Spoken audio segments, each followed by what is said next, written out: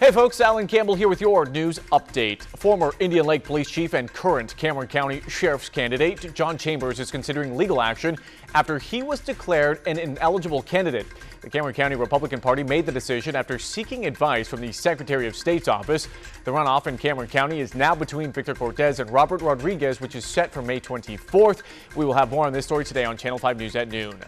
A woman charged with capital murder, theft, attempted theft, and misapplication of funds is expected to be in court on April 4th. An indictment alleges Monica Melissa Patterson intentionally and knowingly caused the death of Martin L. by asphyxiation last year while she worked at Casa de Consuelo Comfort House in McAllen. And a former La Jolla ISD teacher accused of having sex with a student may eventually have the charges against him cleared from his record. Arturo Rodriguez pled no contest to the charges on Thursday. The alleged crime happened in March 2014.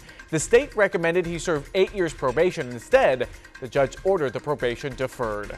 And your forecast today expects some spotty showers, gradually clearing later this afternoon with temperatures in the 70s. And that is your news update for Friday, March 11th.